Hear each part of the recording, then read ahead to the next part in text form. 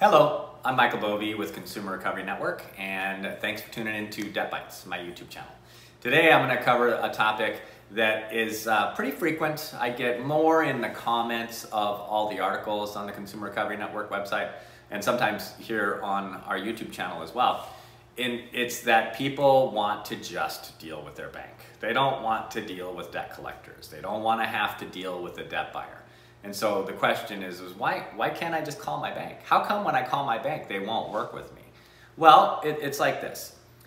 Most lenders have an expectation that somebody's going to fall late and not be able to pay them. That's actually a pretty small percentage, all things considered, depending on how things are working in the economy. But it's usually 2%-ish, low, high, but normal, right around there, of accounts that don't perform, stop paying on them. And so that's a large enough percentage. Imagine a bank with credit cards, Chase or B of A or Citibank or something like that, and that 2% is a massive number. And so they've got these policies that deal with unpaid accounts. The vast majority of your banks are going to start to place accounts with third parties other than their own internal paid employee resources to collect from you after 6 months on credit cards.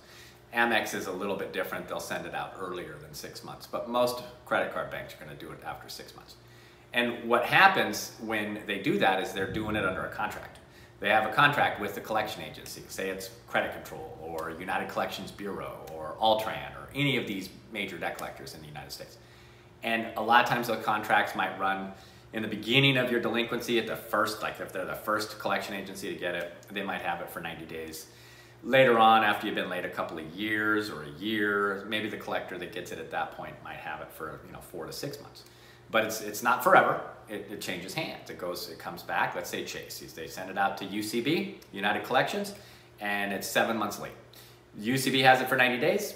Nothing happens. They try to write to you, try to call you, or you're like, well, I'm not dealing with UCB. I'm only going to deal with Chase. So you call Chase.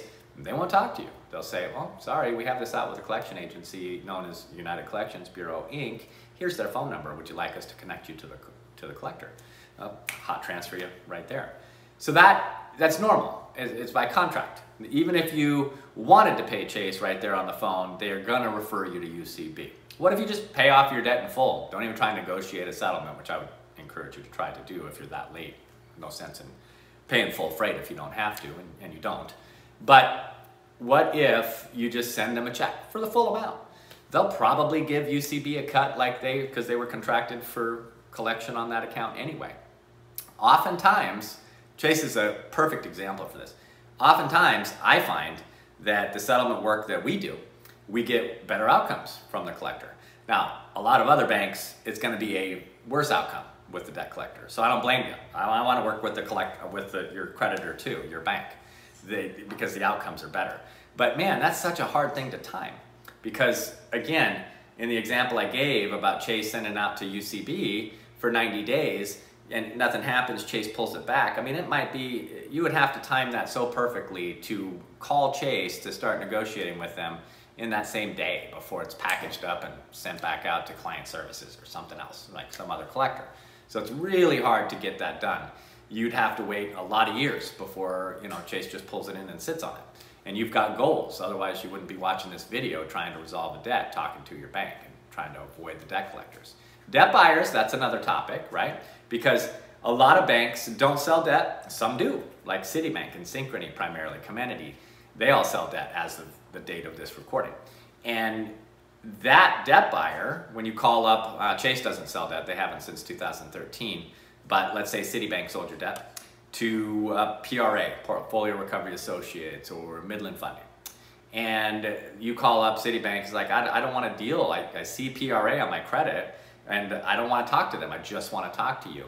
Sorry for your luck, here's their number, we can transfer you over if you'd like, because they sold the legal rights to the debt, right? So you don't get to work with your bank when they sold it off. There is no timing element for you to try and, capitalize on. That one day that Chase brings it back in, if you're lucky, it's gone. You don't get to do it. And the creditor in that instance should actually be showing a zero balance on your credit report because they sold the legal rights off to a debt buyer. Whereas in these examples with UCB and client services and Altran, these contingency debt collection agencies that I mentioned, they're going to still I mean, they're collecting from you, but it's your bank that is going to still be showing on your credit report as money owed to them because that's who's owed. They didn't sell the legal rights off to it. So if you want to deal with your creditor and you call your creditor, always try. I mean, why wouldn't you if you're not afraid of the word no? Then you find out it's with somebody else and that's who you have to deal with. If you have a specific collection agency, especially if they're behaving badly or it's been difficult to work out a deal with them and that's why you want to deal with your creditor because it should be easier, right? You're thinking, post about that collection agency in the comments and I can give you some feedback about some steps that you might want to consider to reach your goals. Or I might be able to tell you, okay, well, in this instance, if you're not in a hurry, maybe if you just wait this amount of time, specific to each creditor and how they behave, then I say, okay, just give it this much time and then contact your creditor and then you can work with them.